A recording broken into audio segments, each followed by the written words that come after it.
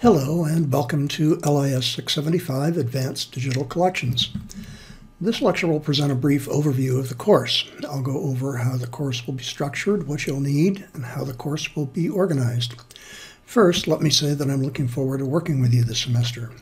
I really enjoy this course primarily because it's one of the most hands-on courses I teach, and all of you will come out of it with really practical, usable knowledge that's very much real world.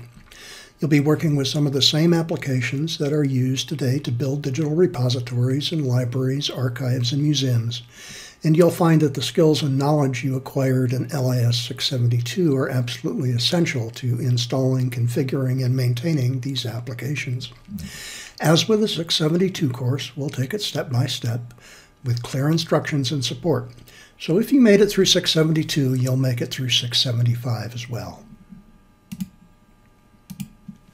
First off, a reminder that LIS672 is a firm prerequisite for this course.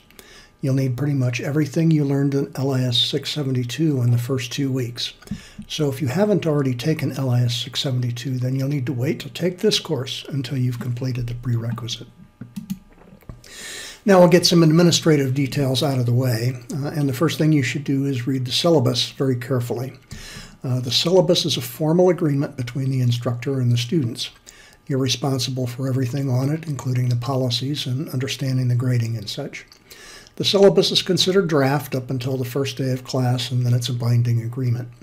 The syllabus contains tentative schedules and topics that may change during the semester depending on how the class goes, so be aware of that, but policies and grading are firm once the course starts. The course is an online course conducted in the Desire to Learn course management system. The syllabus also contains contact information for the university's 24-hour technical support help desk and other student resources. Since you've already been through LIS72, you know most of this already, but it doesn't hurt to repeat and call your attention to it.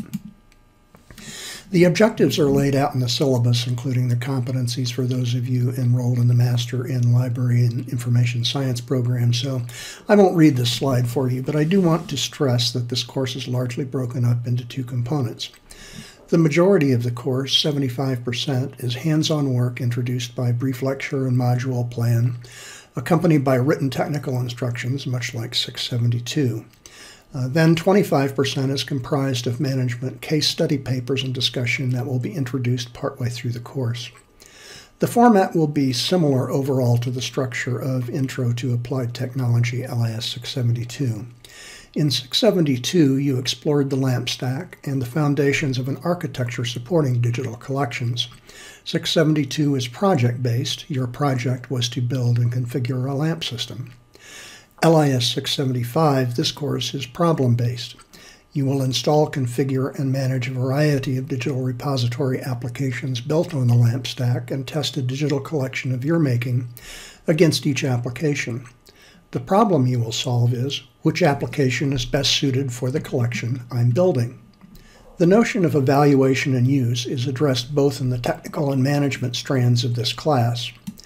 By the end of the course, you should have a good sense of what it means to evaluate technology in the context of user and stakeholder needs, and your final paper will reflect those elements.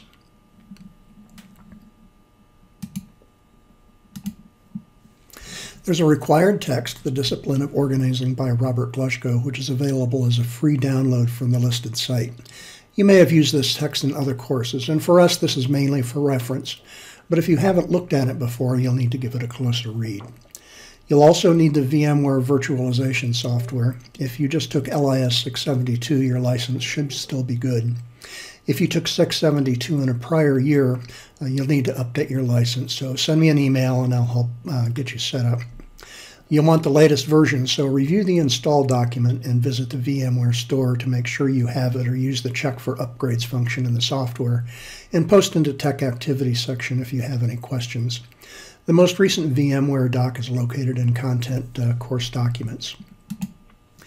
Now let's talk about how the course will lay out as the semester progresses. First, there's a calendar and schedule for the course in the Course Documents folder of D2L content. You should look at it and transfer any deadlines to your own calendar if you keep one. Each week, a unit will open on Wednesday in content. And at the very least, there will be a written module plan, and most weeks there's a link to one or more video lectures, often one for the tech portion, and when due, possibly one for the management portion where they're both components. We'll work and pace as a class, and although you can read ahead in the textbooks if you like, the module plans and lectures won't open early in order to keep us together. The module plan will outline the objectives for the unit, list in detail the readings for the unit, provide links to video lectures or other videos and readings, provide a list of discussion questions, and outline the specific list of assignments that you need to complete. All assignments are to be uploaded to the D2L Dropbox. All discussion takes place in the D2L discussion sections. Assignments, discussion, and quizzes are due by 11:30 p.m. Tucson time on the day listed in the schedule. So you'll have several days to complete each unit. Some units span more than 1 week, and those are noted in the module plans and course calendar. The syllabus goes into more detail, but briefly this is how the course grading breaks down. The management discussion consists of 5 case study discussion assignments for a total of 250 points, 50 points per discussion.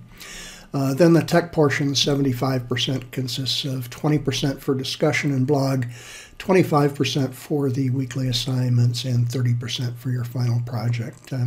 Final grading is the usual 90 to 100% as an A, 80 to 89B, and so on. As far as the technology portion, it will look pretty much like 672 did. The weekly module plan lists the readings, discussion questions, blog topics, and any configuration topics you need to address. And if you have questions or need clarification, there's an activity discussion section just like there was in 672.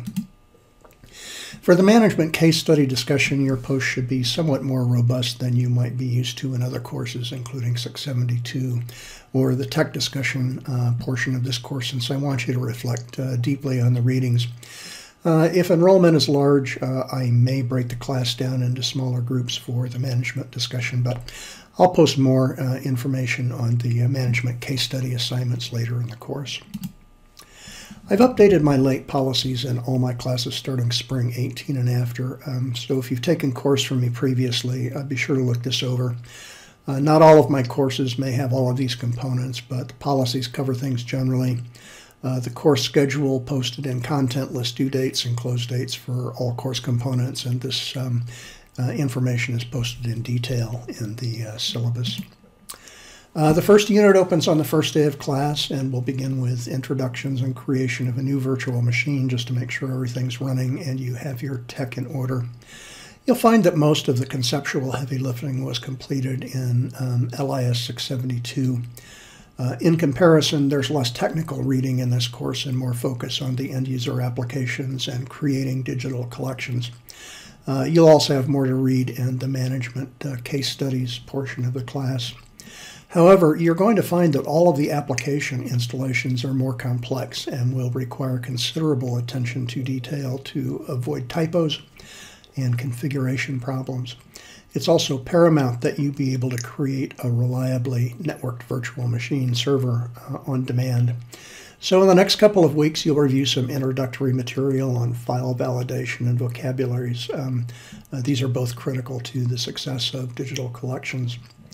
The instructions for building your virtual machines may differ somewhat from the configuration used in LIS675, depending on when you completed it. So follow the updated standard installation guide instructions in the resources section of the tech assignments documents. So that should get you started. The course should open up in D2L a few days in advance of the first day of class, and you should post an introduction in the discussion section provided. So again, I'm looking forward to the class and working with you this semester. It's always a fun course to teach, and I learn new things every semester too. So thanks for watching, and good luck.